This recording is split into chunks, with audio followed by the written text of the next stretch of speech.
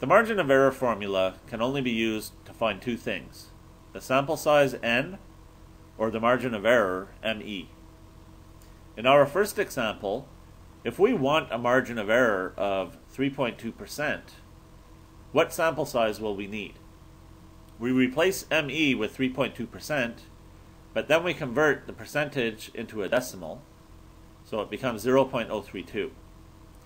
Then we square that. We have 0.9604 over 0.001024. We do our division, and we end up with this number, 937.890625. But of course, we can't question 937 point something people. We have to round off. So we will question 938 people in our sample survey. This value has us round up to 938, but we will always round up. Because if we asked 937 people, we would have a margin of error slightly larger than 3.2%. Let's look at another example. This time we want a margin of error of 4%. We convert the 4% to 0.04, its equivalent in decimal. We square that, and then we do our division. We are getting 600.25.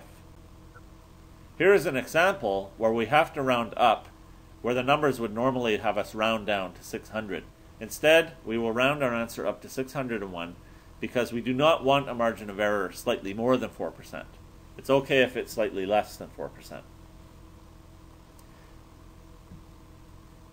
What if we are looking for the margin of error and we know the sample size?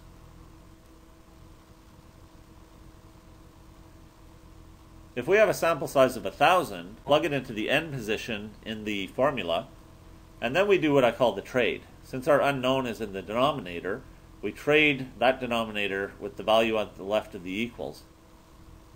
And we end up dividing 0.9604 by 1,000. This will give us this value. Because the ME is squared, we have to square root both sides.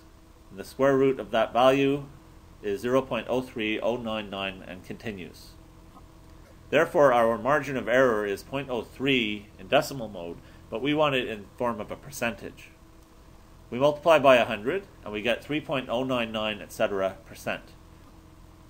I'm going to round off to the nearest thousandth, so my final answer is the margin of error is plus or minus 3.099%. Remember the plus or minus, it is important. The margin of error is both added and subtracted to the results. Let's look at one more example where our sample size this time is 500. We plug it into the formula, we do the trade, we do our division, we square root both sides, and then we multiply by 100 to convert our value into percentage. We have 4.3826, etc. percent, and we're going to round it off to the nearest hundredth this time. We have a margin of error of plus or minus 4.38%. This is how you use the margin of error formula to find either the sample size or the margin of error itself.